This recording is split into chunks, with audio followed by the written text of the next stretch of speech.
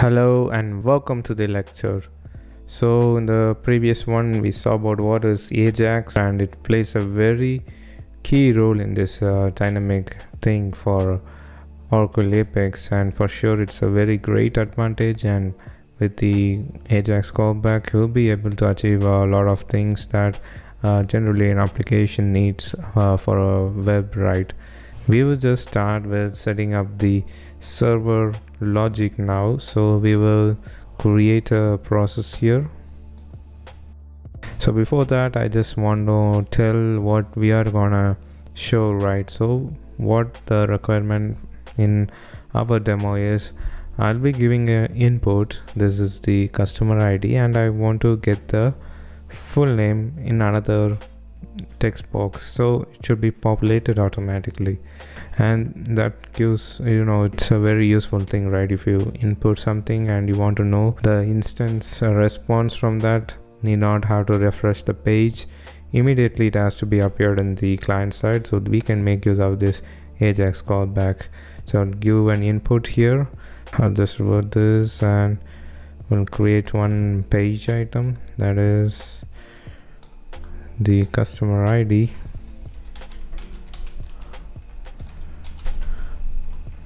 and one more page item, that is full name. All these are text field, and maybe we'll make this as display only, we are not inputting here. So we'll save it, and also we'll make this as as a column row, not on the next new row, so it'll be on the same row for that. So we will just refresh it and we are seeing that. So I will input the customer ID, say 286, and it will return me the full name over this box. So this is our requirement. So I just explore one example, that what I want in the object browser with the SQL commands. So we know that this table is the customers table, so I'm sure we will get the result if we put select star from customers, and if I enter, and we are getting this. So we'll just add the same thing, but we need to get the only full name. So select full name. Okay, let me change the spelling. Full name from customers, where the first one I would take the example where customer ID equal to 286. So it returns me the full name. So this is the same logic we are gonna use, and we are gonna dynamically vary this thing. This is the dynamic varying variable here. So we'll take this here and create a process,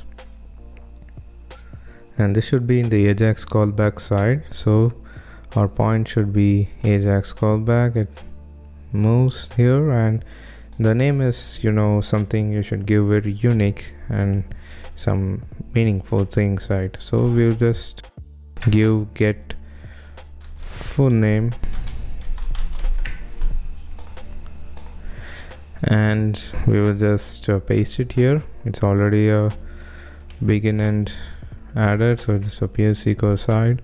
So what we have to add is the parameter one, which is apex application dot gx01, and it's a string or a number it will accept with that data type, and we are inputting here. So this would return me into thing which has to be declared, right? So we need to add a declare here. So this has to be printed, so that's the thing. So we'll just declare what it is, and we'll just put v out, that would be varchar2. I'm sure that full name won't be more than 50, and this begin and the end should be defined, and we need to return this, right? So first we need to put the into here, into class, to the v out, and this vout can be used as with the function, or it can be used as http.prn, which prints the HTML. Even that works.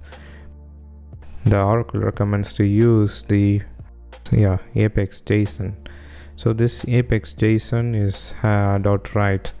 This has a lot of signatures, so it dynamically overloaded function. This is so basically it accepts a lot of things here, even the Werka2 globe, and a lot of signatures are there. You can see in the documentation. So we'll just print that with the APEX JSON .write, and that would be printed into our thing. So we'll just put v_out, and so this will be printed, and so we have declared that. So this would be fine, I guess. So we have some errors here. So okay, I should give apex_JSON, not I just use like a JavaScript thing. Okay, so now the validation is success, and we are ready with the server logic. So only we need to add a client-side thing that's will request this process, and also the response thing we should handle.